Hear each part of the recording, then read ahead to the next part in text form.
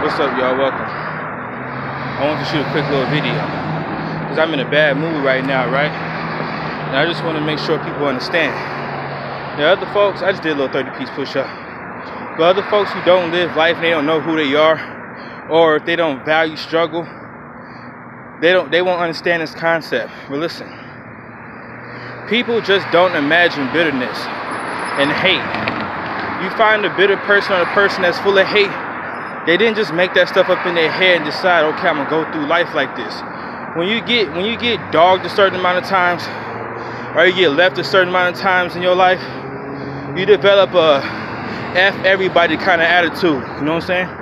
Not the it is what it is kind of attitude. That's a better one. That's the one I like to stay in. You know what I'm saying? I like to have an attitude right like it is what it is.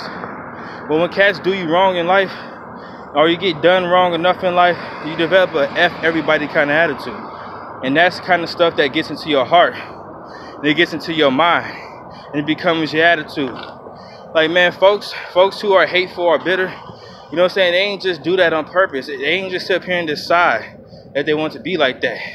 They got treated a certain way in life, and that was their response. And I completely understand. Because some days my attitude be messed up because of that. Because, folks, this happens to me enough for me to wonder, like, dude, is this really a part of my life? But anywho's, people want to be able to say and do anything. I have people invade my space. People will touch me, invade my space, say anything crazy, stupid, or just lie to me. And I'm not allowed to defend myself.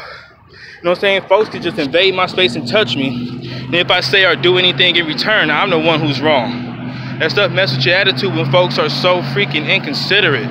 And then another thing, like I already said, folks can walk up to you and just waste your time saying any crazy or any stupid thing, and you're not supposed to react. You're supposed to just be nice to people. That's that bitterness I'm talking about. As far as the hate goes, I'm just not one of those people who be like, oh, y'all love my haters, man. Y'all motivate me. You know what I'm saying? No, forget that. If you hate me, I hate you too, because I don't need that in my life. You know what I'm saying? You want to share something with me, I can return it. You know what I'm saying? I told you I'm a petty person. I'm a very petty person. Heck yeah.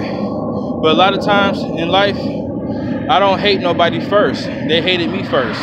So I returned it because I don't appreciate the hate, you know? But anywho, that's just my little thingy right there since I was in a messed up mood, and I feel like I would drop that real quick.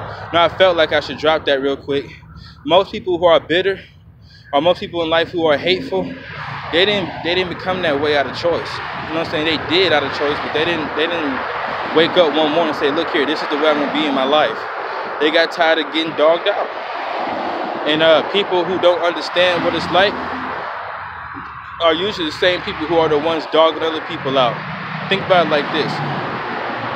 If you're not the type of person to go around, get loud, and call people out their name and cuss at other folks, how would you like if somebody did it to you? Right. And in my experience, it's always the person, it's always the offender trying to tell the victim, oh, it's not that serious, man. Just calm down, let it go. Take it with a grain of salt. You're the one disrespecting me. You're the one mistreating me. You're the one who hates me without a cause. Of course you're going to say it's not a big deal. If I was doing it to you, you would have snapped, wouldn't you? That's exactly what I'm talking about. Right there. It's that attitude. So folks who don't understand other people's struggles are always trying to say, look, it's not that serious. You know what I'm saying? Just get back on. It's all good. It's all right. It's not that big of a deal. Yeah, because it's not happening to you. It's happening to me. You get what I'm saying? So that's my message right there. Folks just most people don't want to be bitter.